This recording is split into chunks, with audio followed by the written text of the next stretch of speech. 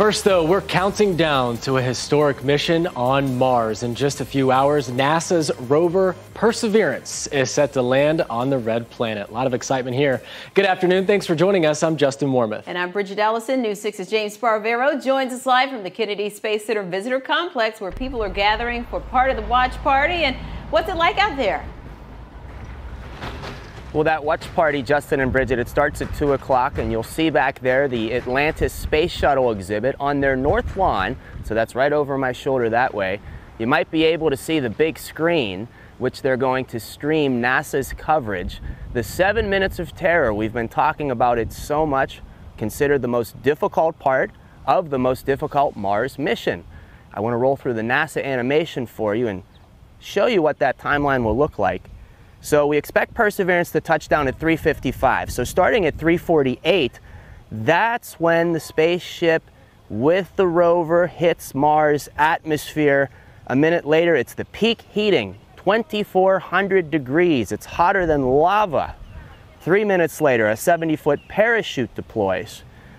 That same time frame at 3:52, you also have the heat shield separation. That's just 20 seconds after the parachute. And then at 3:54, Perseverance separates from a protective back shell and its parachute.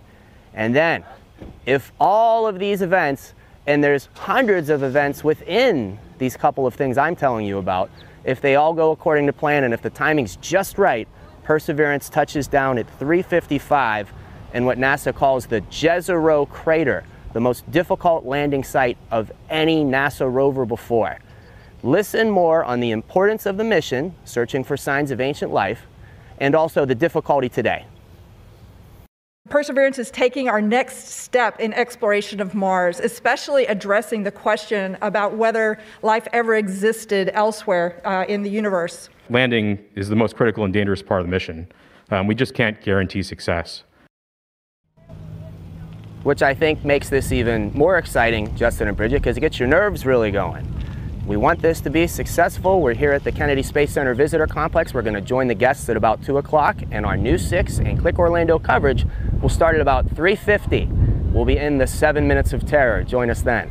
Live at NASA's Kennedy Space Center, I'm James Sparvero, getting results, News 6. Looking forward to it. Thank you, James. Of course, you can watch NASA's rover land on Mars live right here on News 6 at 3:55, just before News 6 at 4, and on our website, clickorlando.com.